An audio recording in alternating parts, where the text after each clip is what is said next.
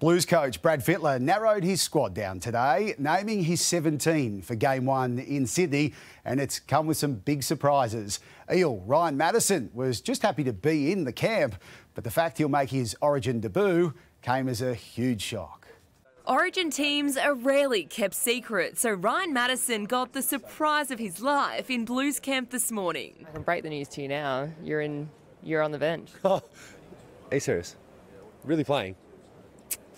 Well, man, Freddie, thank you. He still wasn't totally convinced, so we showed him the team list with his name in the number 17 jersey. Holy dooly.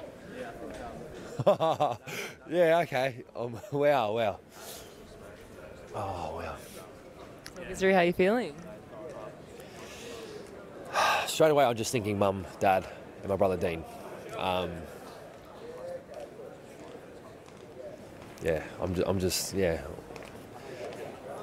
Overcome with emotion, Matterson couldn't wait to deliver the news to his family. My brother actually shed a tear last night when he found out that I was in the squad, so if he found out that I'm actually playing, he'll be over the moon. Wow.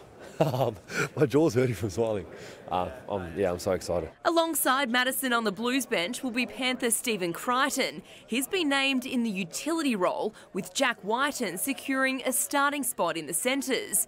Despite being named out of position, Whiten is confident given he played the entire 2020 series at centre. It's exciting, and it's also challenging, but I guess that's what we play this game for, and I'm very happy to be playing centre. Could have went either way. And coach Brad Fittler revealed the hardest call of his entire Origin coaching career so far was telling Josh Addo-Carr he hadn't made the team. Without a doubt, he's been the heart and soul of this team for a few years now, so that was the toughest call, for sure. Danica Mason, 9 News.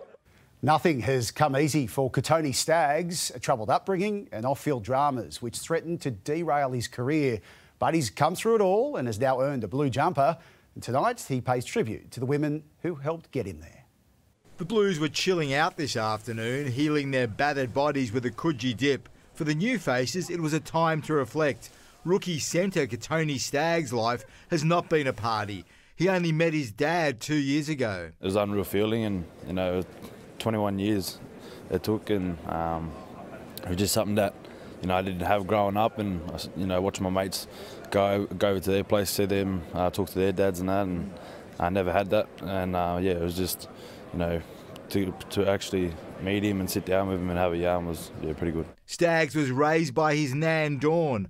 A tribute to her is tattooed on his arm. His proudest moment, his Blues jersey, is dedicated to her. She's my everything, and that's why I'm here today. Staggs is a freak of an athlete. His post-match backflip in the sheds on Friday night proved that to everybody. But a series of off-field dramas put his career in freefall a year ago. It got to the point where he was forced to meet with Andrew Abdo so he could continue in the NRL. You live and learn, and I've learnt my lesson, and everyone makes mistakes. No one's perfect, and I was just happy enough that I learnt my lesson earlier, and had a yarn with him, and Did it scare you having to talk to him?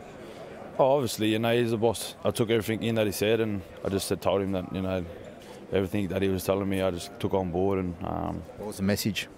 I just we know that you're better than that. Danny Weidler, 9 News.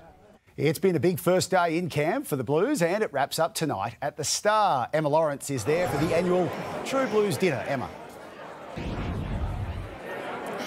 James, day one is always a long one in Origin camp. They have a big morning of media commitments and wrap it all up with a bit of glitz and glam here this evening. Now, everyone has just started arriving here on the blue carpet, and in a little while, the official team will be presented up on stage. We're also going to get some former players inducted into the Hall of Fame.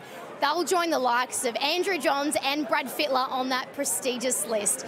Tomorrow morning, the Blues will have their very first training session together at Coogee as the build-up continues, James, to Game 1 next Wednesday night in Sydney. We cannot wait, Emma. Thank you.